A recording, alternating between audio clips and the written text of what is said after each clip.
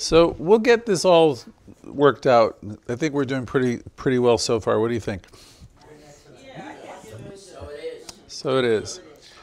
Today we're going to be talking a little bit about relationships. And you say, why talk about relationships? It's the last thing I want to talk about, right? But they're important. We ready to start back there? Okay.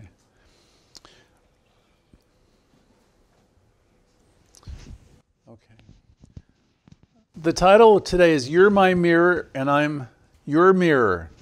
When you think of the people you know, how can they be a mirror to you? Theodora? Say it out loud so everybody can hear. We're going to need microphones in the future. Yeah. Relationships can allow us to see aspects of ourselves that we simply are blind to. Because you see yourself, through whose eyes? Yeah, and Shirley and I, we talk about blind spots a lot in the classes, right? We have a few. Other centers say we have a lot of BS. We say they're blind spots, right? And when you're in a relationship, your blind spots show up pretty quick. It's really easy, well, maybe not for everybody, but it's kind of easy being with yourself, right? Most of us. If you've done a little bit of work on yourself towards self-esteem and self-love. And then you think you want to get into a relationship, right? I've done it before. And it's all lovely when it's lovely, right? And then it gets interesting. It's still lovely, but it's interesting. Because when you're literally, coming up, I won't say, when you're joining with other people, you get to see yourself. How can we allow our relationships to wake us up is a question that I borrowed from Ernest Holmes. Being committed to honoring the other person ourselves. I had a few ideas and thoughts about that because I've been in a few relationships and I'm going to pass on the stuff I've learned, a few of the things. Number one, refuse to be offended is a good spiritual practice. Can you imagine what your life would be like if you refused to be offended? You're just not going to let yourself be offended. Now that's taking care of who? Self. Then people can be any kind of way they need to be because they're expressing life with the best that they got, right? And you can refuse to be what? Right. I'm going to borrow from another discipline in the next one, which was the Course in Miracles. I am not a victim of the world I see. Ever. That ties into the first idea. Refuse to be what? I refuse to be offended and I'm not a victim of the world I see. These are ideas for you to really bring into your being. So, I'm not a victim of the world I see, not now and not ever. I don't know about the rest of you, but I never have wanted anybody to feel sorry for me. I don't get any mileage out of that at all. We teach empowerment here.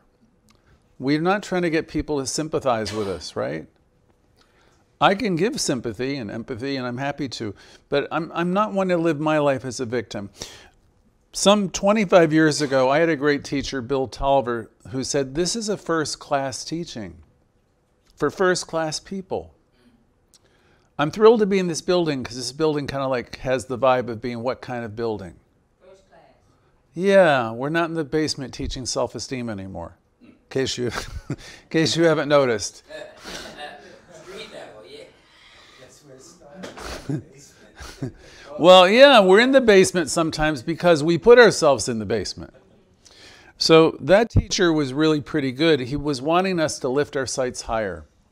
And yes, it was a prosperous center and he taught prosperity, but really what he was talking about is overall lifting yourself out of what?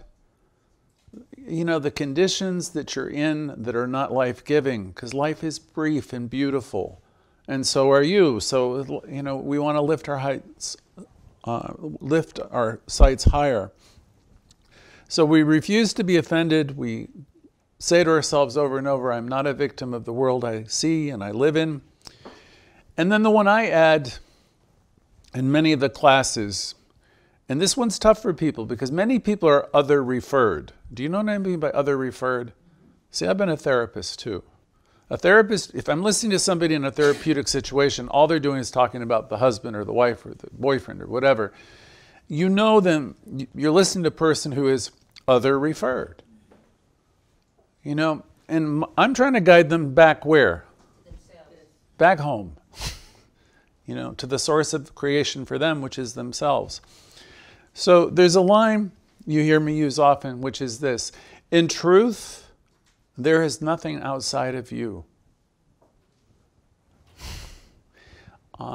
You hear me, I don't think I printed it up today, but there's a poem by Ella Wheeler Wilcox, Nobel laureate, poet, and I don't have it memorized, but the gist of it is she's made her transition and she's meeting God, source. And it goes, God and I in space alone and nothing else in view. And where are the people? The dead. Everyone I once knew. And then God answers, nay, they have ceased to be. There's never been anything except you in me. Your entire life is a gift, and you bring everyone into your world as a reflection of the love and consciousness that you have. And they're all there to serve you, to bring you to a higher place. Every last one of them. When we teach, you know, that there's a power and a presence and omnipresence, what that really is suggesting is God is all that there is. And every encounter you have is, in fact, a holy encounter, whether you know it or not. There's not a spot where it isn't. It's a presence that's never an absence. So every one place you blink and everyone you look at is God looking right back at you.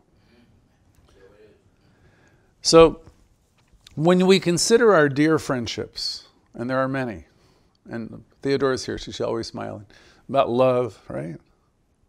Because you're living from that place. If you have even a glimmer of that awareness this morning, that's a gift. What you want to do is you want to fan that flame so you have a greater awareness of that. Because it's so easy to go into the other place, right? Where I'm a victim and life is rough and poor me and ain't it awful? And what do you think you create with all that stuff? Negative stuff. So when we consider all of our dear friendships, our relationships with family, everyone and anyone, it can allow us to see aspects of ourselves that we simply are blind to see on our own. I've disclosed to people before, I've been in recovery. I used to drink a lot.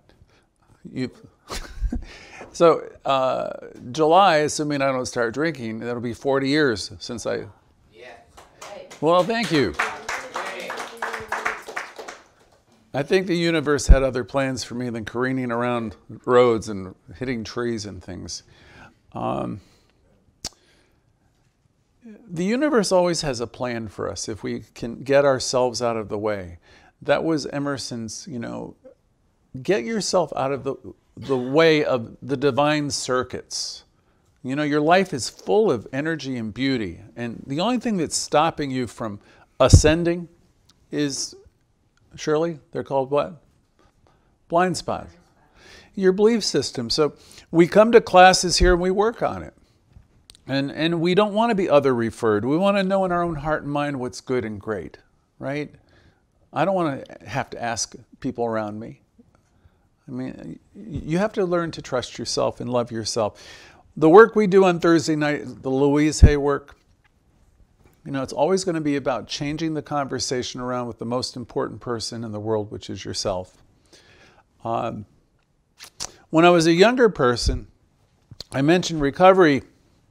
Almost 40 years ago, I could go in a room of people, and I was kind of smart then. Still kind of smart, but different. I would listen, and I would be able to spot every damn thing that was wrong with everybody in that room. And I somehow didn't think I had any of those problems. And now I know, oh my God. The fact if you spot it, you got it. And I could see what was wrong with everybody. So what did that suggest of me 40 years ago? You didn't know nothing about yourself. I was a mess. Hot mess. You know, but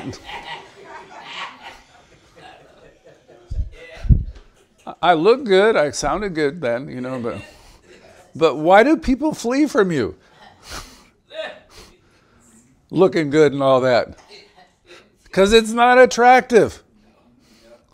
Thou shalt not should on yourself. I heard that from Louise Hay years ago.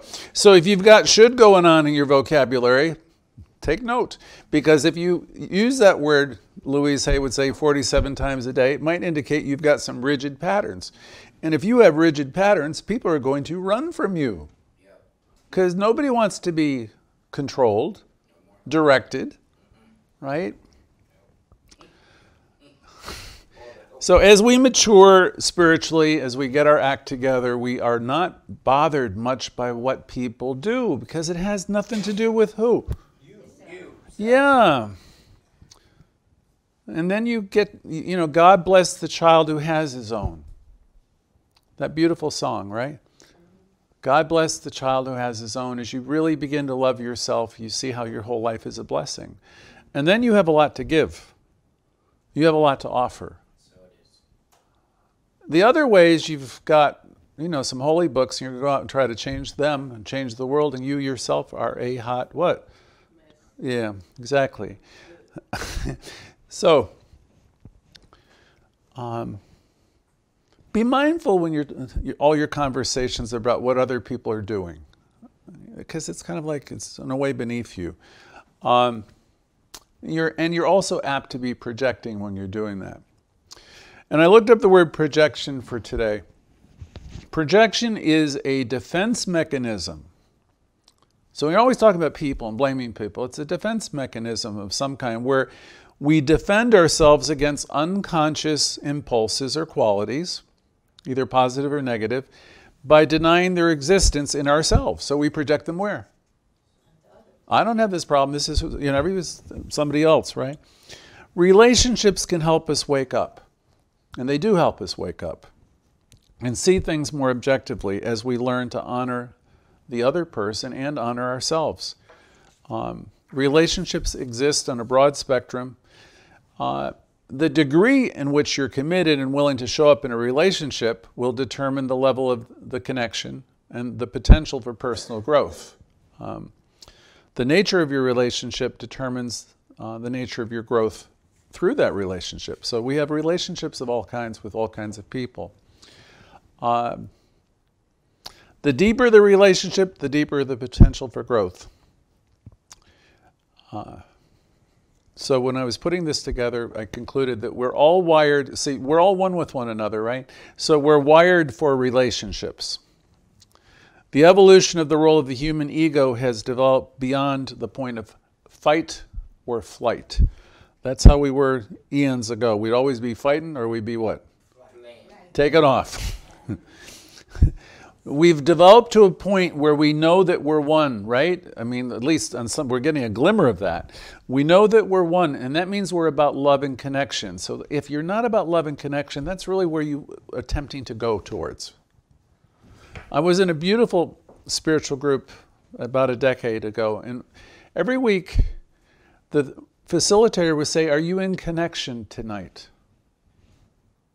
And are you about connection generally?" Those are kind of like big questions.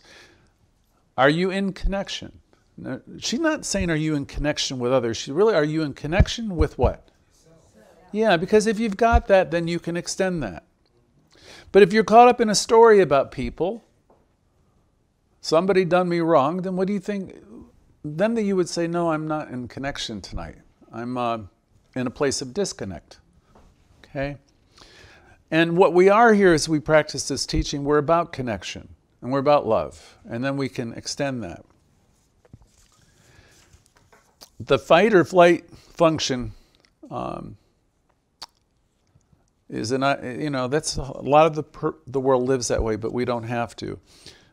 Ego at this point in our human evolution is here to push us towards connecting and going forward. Next point for today, relationships, as we've already mentioned, are like mirrors. Our ego seems to be striving for relationships to play out again and again and again. And, for example, you might date a person that's been like a person you've dated before. And you might date a person who's been like the previous two people you've dated before. You might have even married some of these men or women, and they're a lot like what? You. The ones you've done before. We subconsciously attract to us those people who play into our story. Now, so if I got this thing like life is unfair and I've been mistreated and all that, I'm going to draw to somebody who's going to mirror all that stuff. And I'll keep drawing that type of person to me until I learn the lesson I'm supposed to learn.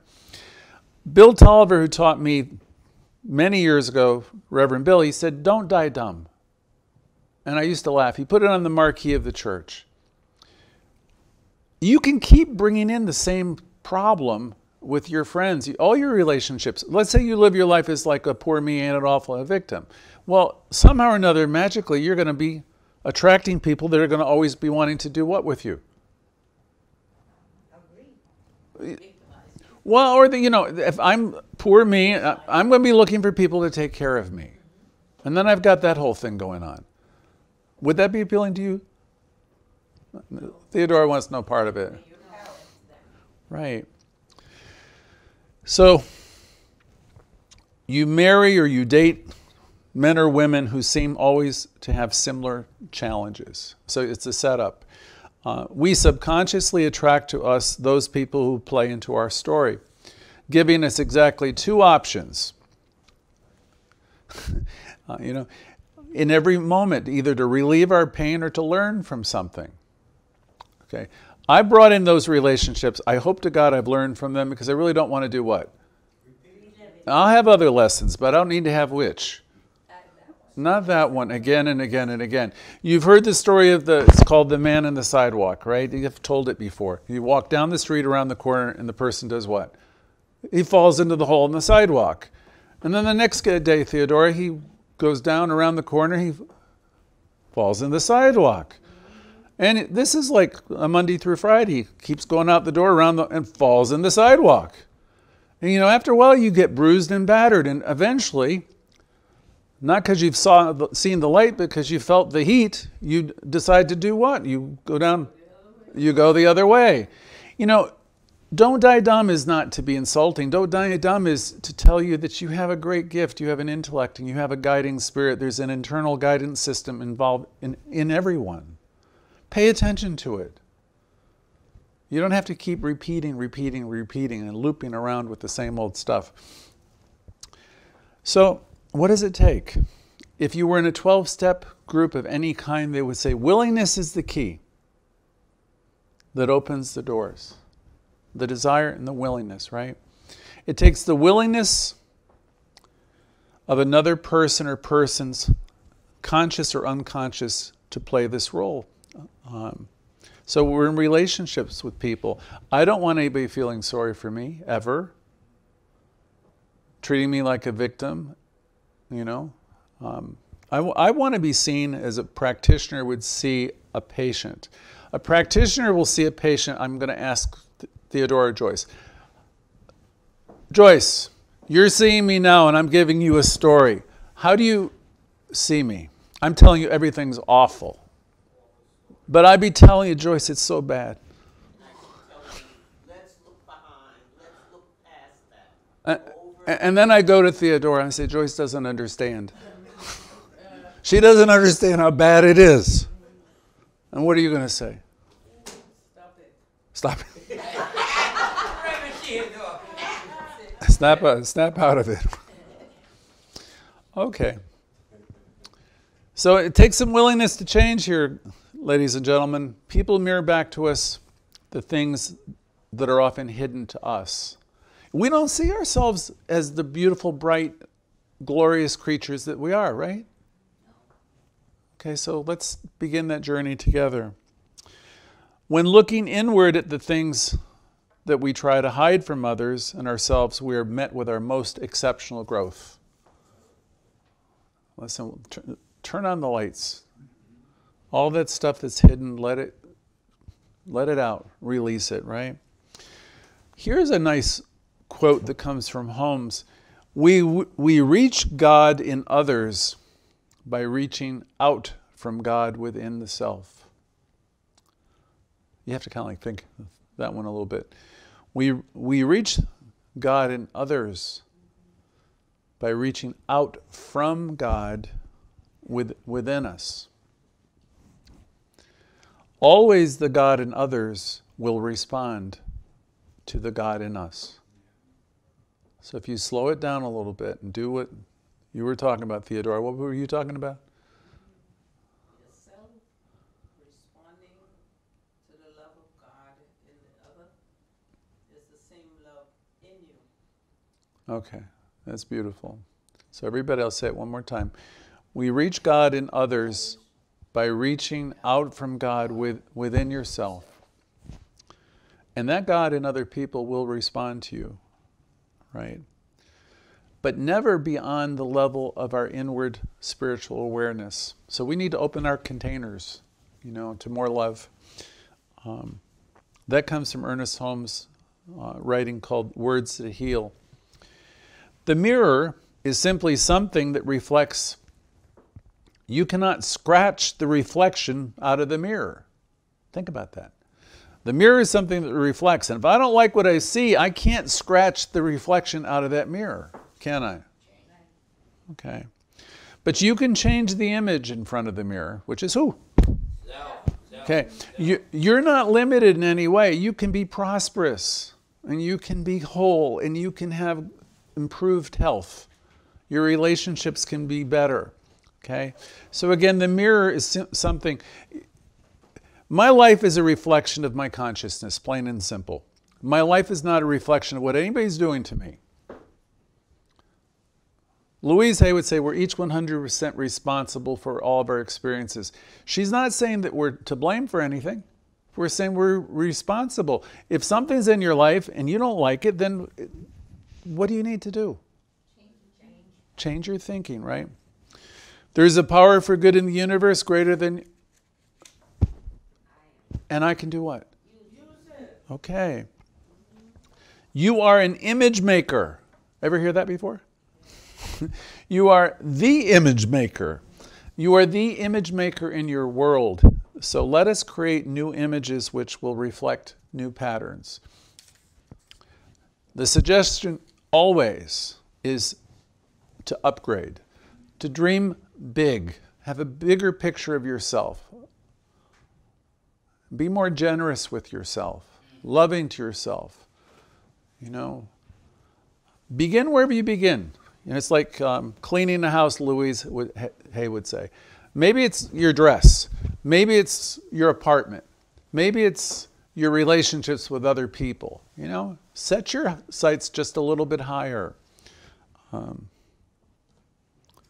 My dad used to tell me when I was a kid, order is heaven's first law.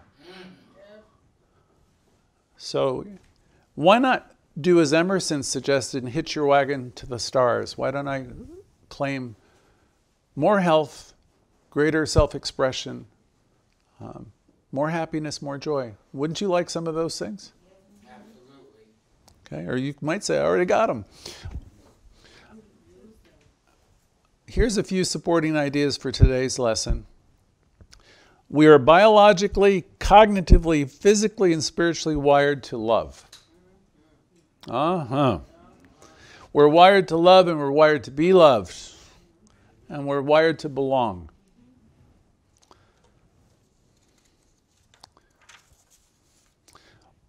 When we are of love, when we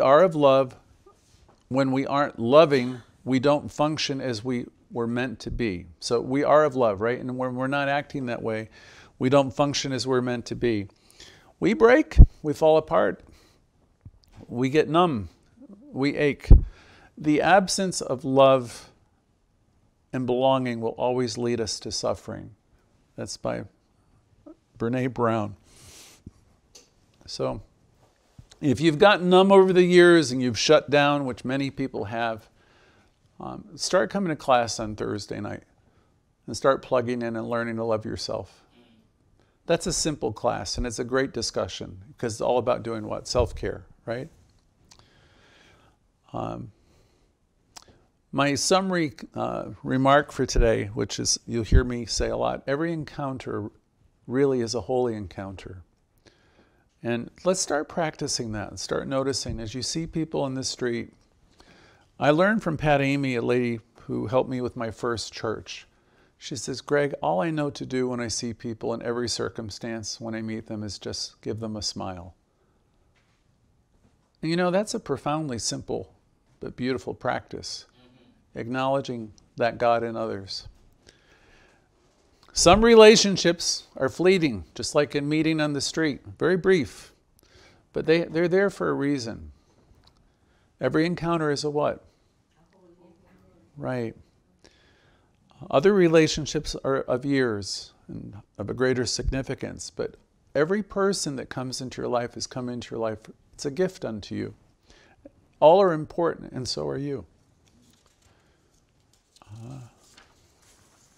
Pay attention to your relationships, your friendships, and be aware, you know, and what purpose they're there, you know, how they're serving you in life. And the question I oftentimes used to ask myself, am I looping? Am I telling myself a story? Are you caught up in a place where you're telling yourself stories over and over again, right? Are you learning so that you can move on? Are you longing for change but feel stuck in your relationships? Okay? I don't want to be stuck in anything at this point in my life. I'm learning. I was in Denver and I had this thing going on medically last week where I didn't know what was going on. My blood pressure was going up and I couldn't stop it. And I thought, what the heck is going on? And I didn't really want to have an ambulance come to the hospital with all these ministers around. And I'm thinking, well, you know, I thought I'm whole and complete and this can't be happening to me. And but the next morning I got out of there and I went over to the hospital and got all checked out. And they call Denver the Mile High City for a reason. It's a mile up. And I checked out and everything. But, you know, I was realizing as I was spending about 8 hours being wheeled into all these machines and being checked out, I thought, you know something, life is not necessarily, you know, it's brief. And I'm always pretty conscious of how significant it is. And, you know, we want to practice some mindfulness and share the love and the joy that we possess. Because, you know, it can be over in a blink. And the thing is, you know, you want to, when you want to go having fully expressed all the love that you've got. Right? You don't want to die like Elsie. You know, you remember the song from Cabaret? What fun is sitting alone in your room? Come hear the music play. You've got, am I the only person that can remember these things? You know I'm getting older. I remember that very well. When I go, I'm going like who? Bobby, you know that song? Oh, Bobby sang. Oh my God, Cabaret. Life is not a dress rehearsal, in other words, right? Okay, it's here to be lived, cherished, enjoyed, celebrated. Get excited about who, Shirley? Yeah, because listen, if you can't be excited about you, Jimmy, who's going to be excited about you? Nobody. Okay. Yeah. So this is your own glorious life. Absolutely. And regarding some of your relationships, you might say, oh my God, what was I doing and thinking, right? And a little bit of introspection regarding relationships past and present is really helpful. This is a great way. You want to ask yourself a question, how is this serving me, right? If it's not working for you, renegotiate it, okay? Once you begin to take responsibility for your life, your relationships, things start to change. And oh, the places Dr. Seuss would say you will go when you start loving yourself more. When you fully get that you are cause to your own experience, things change. I want to close with something that J. Scott Neal put together. He's a friend of mine and Reverend Joyce's. Reverend J. Scott Neal says, I am the thinker that thinks the thoughts that become the thing. I am not the thing. I am not the thought. I am the thinker. In truth, there's nothing outside of any of you. And so it is. Okay.